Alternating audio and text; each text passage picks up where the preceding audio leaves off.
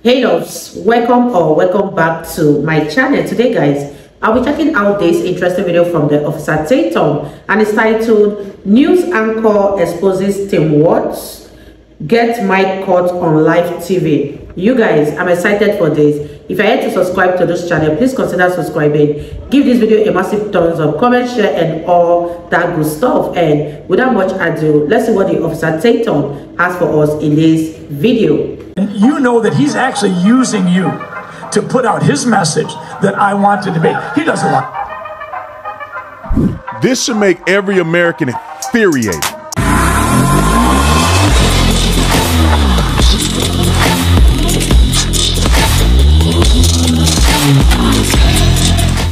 This video is brought to you by TatumStore.com. TatumStore.com. People love this shirt. We have it in the gold, the red, white, and blue. And then we also have the hoodie version because it's hoodie season. It is the season to put on a hoodie in many places. Not in Arizona because it's still 115 degrees outside. But if you want the hoodie, any of that, discount code only for today, or it ends today. Labor Day 30% off the whole store. Not just this product, but everything we got on store. Our flags are off the chain. I got a big old flag over there. Get it 30% off only today at the end at midnight on West Coast time. So y'all got like 3 a.m. on the East Coast. Midnight West Coast time. We cutting off the sale, so you better get it now. Let's get into this. Ladies and gentlemen, this video just really grind my gears, man. You know, the media, if you talk to somebody on the street, random person on the street, right? I would be more inclined to believe that they're going to say, oh, no, the media is fair. You know, for the most part, media is fair. On Fox News is the only one not fair. But when you look at what they actually do, you should see or be convinced at this point, especially when I show you this collage video, this compilation of like the media literally shilling for the Democrat Party. This dude got on TV, local news. I think this is in Wisconsin somewhere. Local news. He starts telling the truth about Tim Walz, and they cut the feed. Look, bro, like you can't tell me that. Wow. Coincidentally, they were having a conversation. It didn't cut at the beginning. It didn't cut midway through. It cut after he started ripping into Tim Walz and telling the truth about his campaign and how he's playing the media. And it cut. It just go blank. We've seen this happen a ton of times. Somebody's on talking about Jesus Christ on TV and then it goes blank. Oh, I'm sorry we lost him. Oh, his audio is bad.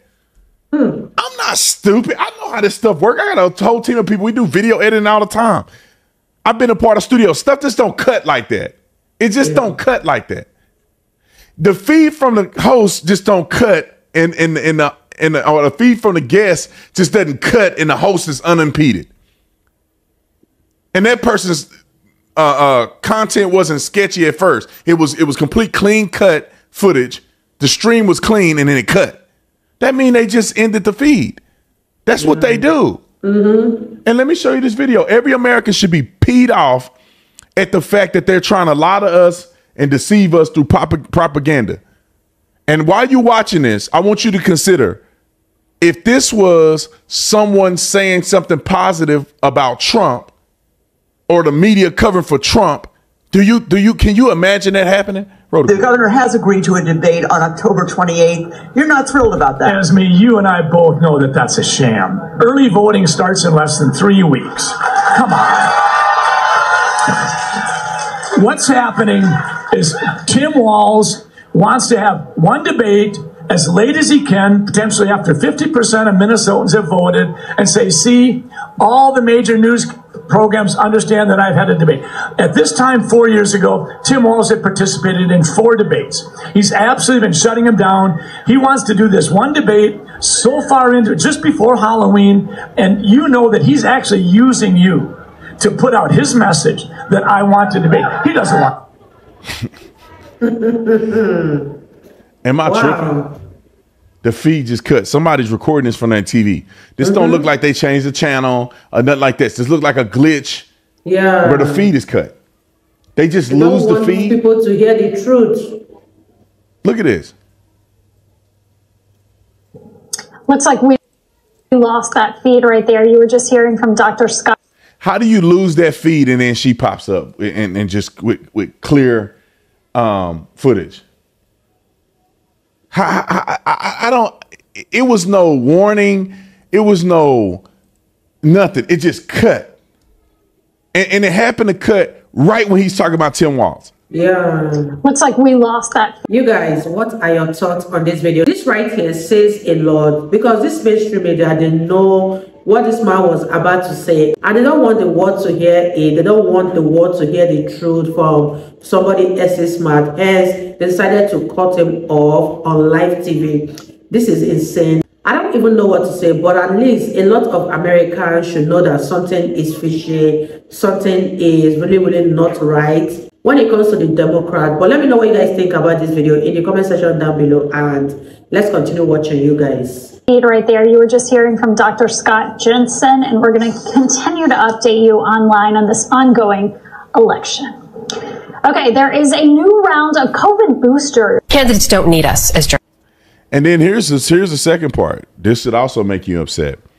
Kamala Harris been dodging the media, and the media is now advocating that she dodge them. You know how stupid that is? Like none of these women or people on the television should be saying this about Kamala Harris. They should be challenging Kamala Harris. They should be challenging these political candidates. It's a vibes campaign. Just watch when I play the video. It's 100 people saying the vibes, like they're reading the same script. It's a vibe campaign. It's a vibe campaign. They should be saying, F this vibe campaign. This is about policy. It's not about vibes. We don't need vibes. The economy is going to crap. There's wars everywhere. We don't need your vibes. We need your policy. Donald Trump, what is your policy? Kamala, what is your policy? But instead, look at what God is my witness. I'll put this on my life. If Donald Trump was avoiding the media, they'd be bashing him every day on TV. They be bashing him up, right, left, center, and saying, why is he not talking to the media? He got something to hide. His taxes, felon. I mean, they be all in him. But then Kamala Harris dodges and they like, yeah, you know what, that's right. You know, she don't really need to do an interview with us. It's not even necessary. What? This is what you telling American people it's not necessary? That means your network is not necessary. Journalists to get their message out. They don't anymore in this ecosystem. In the media, we're preoccupied with like how much access, how many conversations is she going to have? I don't know how much that matters. There is risk in talking to us. There's no doubt about that. Then you hear the criticism, oh, she has to do more interviews. She has to talk about policy. Insiders you're speaking to, they're sort of like, no, absolutely not. As a campaign hack, no. I love you all, but I don't want her talking to you all right now. Remember what Elizabeth Warren did when she ran back in 2020? She had a white paper for every policy position under the sun. And what happened? She collapsed in the primary. So, so they're pretty much telling you to let them trick you. Yeah. This is what they're saying. This is the news. This is impartial, allegedly, impartial news telling you that it's a strategy, and they're glorifying the strategy to just let her trick you with emotions and not put a policy position out, because it may hurt her campaign. Yeah. Well, if your policies are hurting your campaign, you're not the person for the job. But they're advocating for this. They're laughing and they're giddy about the fact that she can probably coast through this thing on vibes with no policy position, and that's good for her campaign. Believe that perhaps you put more ideas on paper, that's a bad idea. The more details you share, the more your policies are going to get picked apart. Harris has changed this from being a policy election and more of like a movement, a cultural movement. It's a vibes election. Right, that's right. Policy, vibes. Vibes election? It's a vibes election. This vibes election that we're all feeling right now. It already felt like a vibes election before. Most elections are vibes elections. I think every election, frankly, is a vibes election. And I think there are really only two vibes that matter in American politics. One is hope and joy, and the other is fear and anger. Why all these networks at different times saying vibes election, vibes election? They use the words vibes election. Like when people, they call you conspiracy theorist if you say that these things are staged, that these things are scripted, that they get a email and all these outlets are told what to say on a script. This is what they're doing. They're manufacturing a conversation. I would never use the word vibes when it comes to Kamala Harris's election run, or not election run, but campaign run. Vibes wouldn't be the first word that come to my mind. Why is vibes the first thing that come to all these people's minds? Well, one, because it didn't go to their minds. It's propaganda. Yeah. You guys, what are your thoughts on this video? Officer Tatum is right. These mainstream medias are definitely pushing a propaganda, because I don't know how all of them are using the same word, vibes, except they really got an email to use that certain word. But let me know what you guys think about this in the comment section down below. What are your thoughts? Do you think Kamala Harris not going for interviews is her tactics of winning this election? I really want to hear your thoughts in the comment section down below, and let's wrap this video up, you guys. And it's crazy to me, man. They do nothing but negative talk Donald Trump every day, 7 days a week. And then they only talk positive about Kamala Harris, and they try to act like they're actually news. I got this app that I scroll through to look at news articles. And every time I go at one of these left-wing news outlets, it's always something crazy negative about Trump. It's always something incredibly negative. I have never seen them say anything positive about Donald Trump. It's always something crazy and negative. They always turn everything Trump does into something negative. Donald Trump photo op at fallen officers thing. I mean, for the soldiers who lost their lives in Afghanistan, that debacle. They don't talk about the debacle. They don't make it about the families. They make it about Donald Trump being there and that he was doing a photo op. And the family come out and say, no, he wasn't. We invited him there. We wanted him to take those pictures. And they don't retract it. They don't say nothing. They just act like it never. They move on to the next lie. Project 2025. Just like people got sued for saying that the Dominion voting machines were rigged, just like he got their sock suit off, Donald Trump should be able to sue these people for the Project 2025. It's election interference, for one. For two, it's a flat out lie. That's defamation. Saying that he's associated with a document he's not associated with. They know he's not associated with it because the authors that are on the document have their names listed. And the people who authored the document said he don't have nothing to do with it. Then he said he don't have nothing to do with it. But they steady go on the DNC and put this big book out called Project 2025, and they're claiming that Donald Trump is a part of that. That's defamation. Exactly. And when the media does it, it's complete propaganda and election interference. That's like making up some document of murdering kids or something, and you say Kamala Harris is associated with this. If she's not associated with it, you shouldn't be saying that. They should be able to sue the F out of you. But in the world we live in, this is normal. Your mom, your grandma, and them watching this stuff every day and thinking that the people telling you the truth. I'll tell y'all this: I don't think Kamala Harris has a lead on Donald Trump in any form or fashion. I think that they're not polling people accurately. They're double polling Democrats like they were doing in 2016. What they're trying to do is they're trying to create this momentum, manufacture momentum, so that Kamala Harris appears to be popular. Therefore, it will detract people from voting for Donald Trump because they're going to try to hit him with more felonies and indictment, and they feel like, oh, it's already over because Kamala Harris is going to take this thing. Yeah. This is what they're trying to recreate. They're trying to give her that momentum so people don't actually pay attention to her policy positions. And then she don't talk about anything that have to do with policy specifically. She had these people rumor out policies and see how they land.